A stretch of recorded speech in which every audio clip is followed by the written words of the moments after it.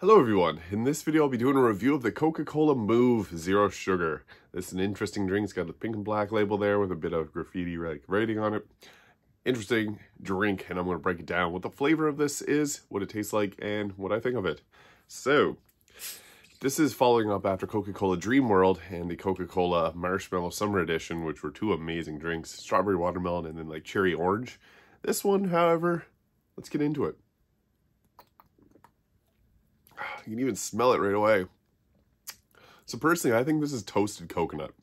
The flavor hits you in the face. Like, it's really strong. It's kind of like bitter almost.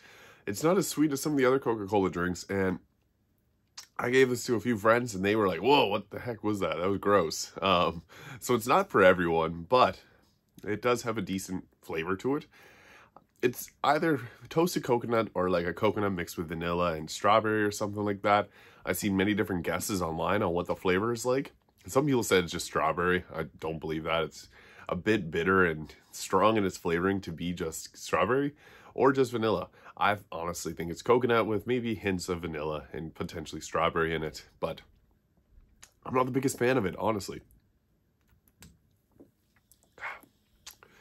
Compared to Dreamworld was amazing. I love those. That was the only drink I bought for the longest time because it was a nice strawberry or cherry orange citrusy like flavor and it worked really well. The coconut I don't think blends with the Coca-Cola flavor very, very much, so not a massive fan of it. On a scale of 1 to 10, I'd have to give this like a 4, maybe a 5 out of 10.